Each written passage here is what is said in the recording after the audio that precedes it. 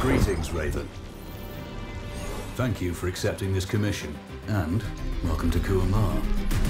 For the past 20 years, it has been controlled by two people, President Omar al-Bakr and his wife, Bibi Rashida. Their regime is both cruel and brutal, but we saw no reason to interfere, till now. We have actionable intel Kuamar is planning an offensive against a neighboring state. A war here is unacceptable. It will disrupt the whole region, inflating global oil prices. The conflict was triggered by the assassination of President al-Bakr. His wife has taken power, but her grip is weak. Some within her government resent both her gender and Western education.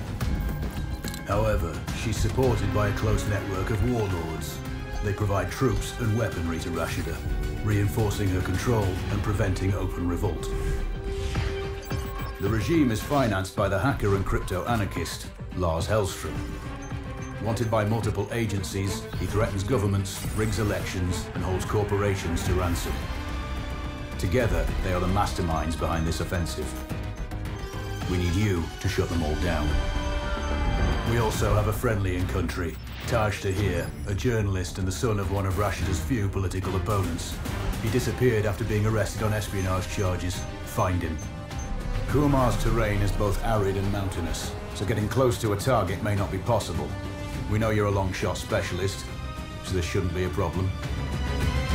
Your new gear should help, especially the prototype visor. It has an enhanced battlefield display and a direct comms link to me. Rashida and her allies cannot be allowed to ignite the region. Her war must be stopped. I'll be in touch.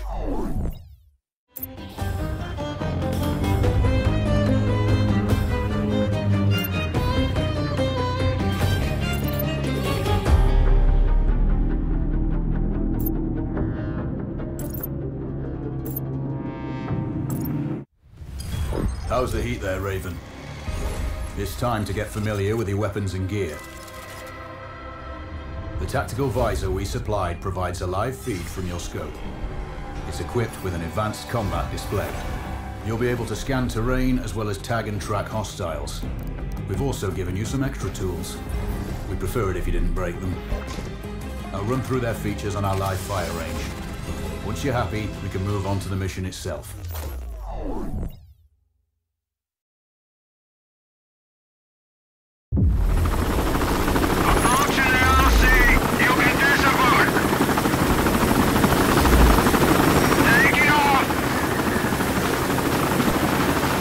Calibrate the mask's display to your biometrics.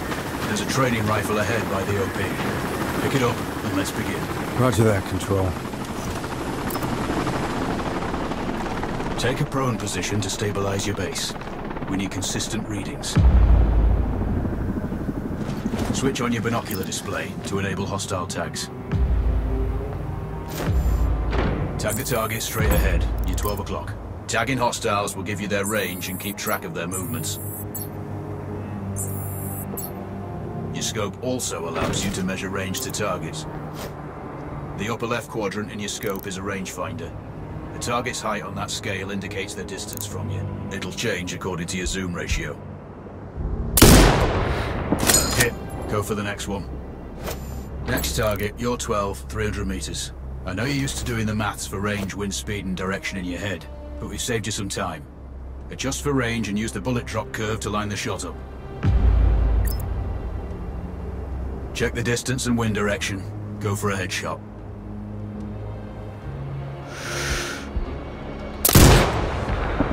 Good.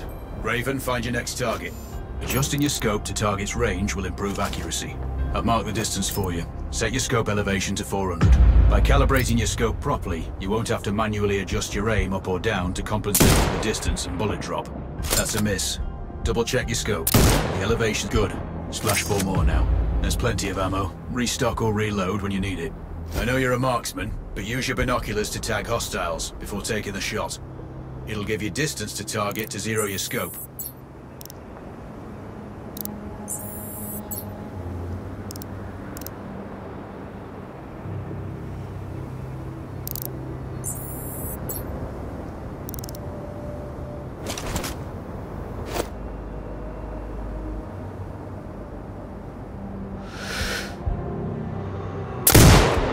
Excellent. First target down.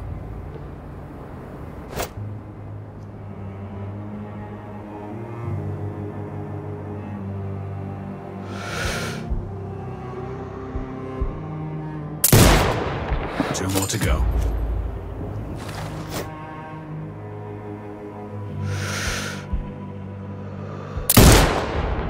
Not bad.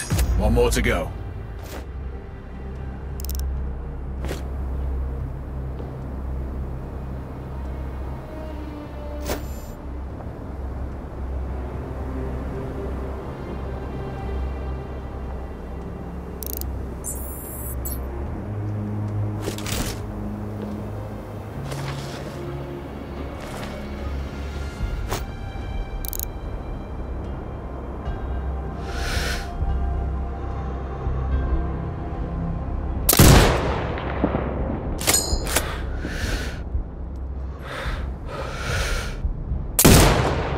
Your scope is zeroed now.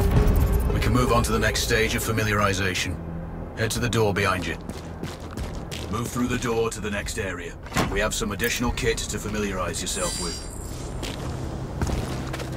First up, Falcon drone. Pick it up. Select it from your inventory.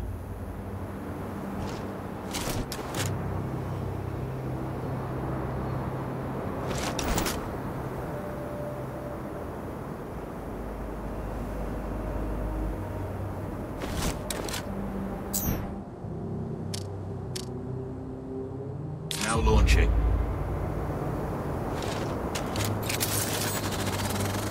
The Falcon can see when you can't. There are two enemies behind that metal wall ahead. Locate and tag them with the drone.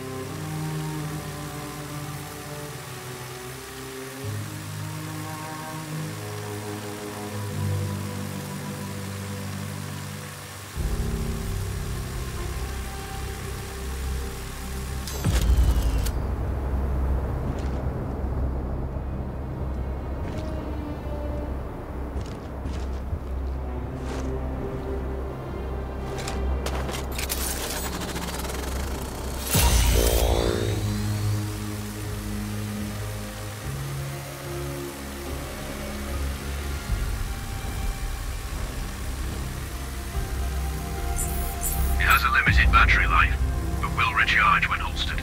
Call it back. The drone can hack CCTV boxes. We're looking into possible upgrades later. There's a CCTV access point in the building below. Send the drone in and hack it.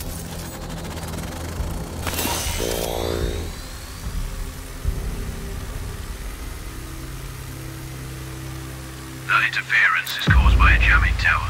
You're likely to encounter more of them during your missions. They're heavily armored, so don't try to destroy them. Just keep the drone out of their jamming range. Your mask's HUD will indicate when you're close to one. Thankfully, their heavy armor does limit signal range. Use the drone to find an alternate route to the CCTV box.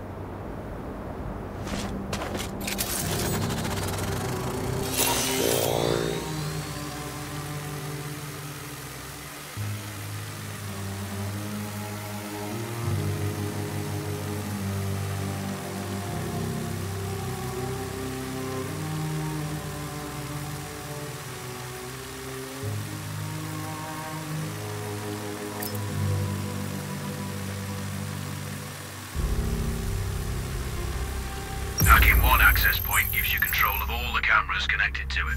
It also any hostiles you spot on camera will be tagged in your HUD too. That's handy. You're up to speed on the drone now.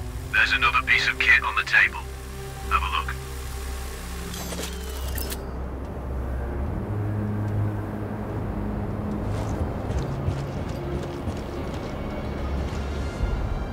These auto turrets sync with your HUD. You still need to mark hostiles for the turret manually, but it can then fire at your command.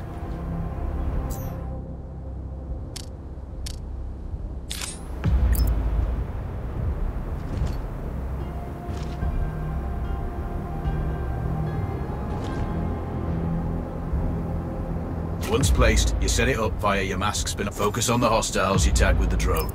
Then you need to mark them for your turret. Remember, turret marking is separate from your binocular tagging. Exit binocular mode and command the turret to fire. Once marked, you can execute the fire command anytime.